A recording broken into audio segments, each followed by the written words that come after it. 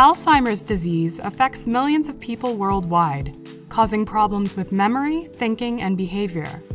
By optimizing current technologies used to diagnose Alzheimer's disease in humans, earlier detection and effective monitoring of the disease could be achieved. In their article in Small, Professor Hung-Wing Lee, Professor Man-Xing Wang, and colleagues from Hong Kong Baptist University and their co-worker from Zhejiang University develop a novel probe for detecting Alzheimer's disease in vivo. We report here a smart near-infrared and magnetic resonance dual-modal nanoprobe for in vivo imaging of beta amyloid, one of the neuropathological hallmarks for Alzheimer's disease.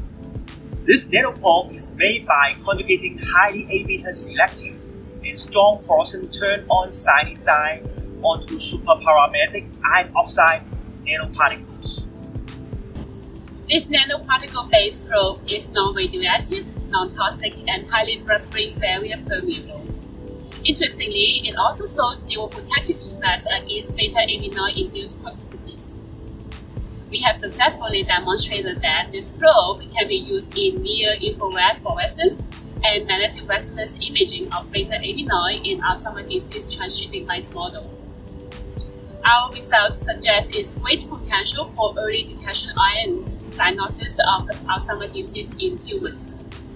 To find out more about this dual-modal nanoparticle-based probe, please visit the Small homepage.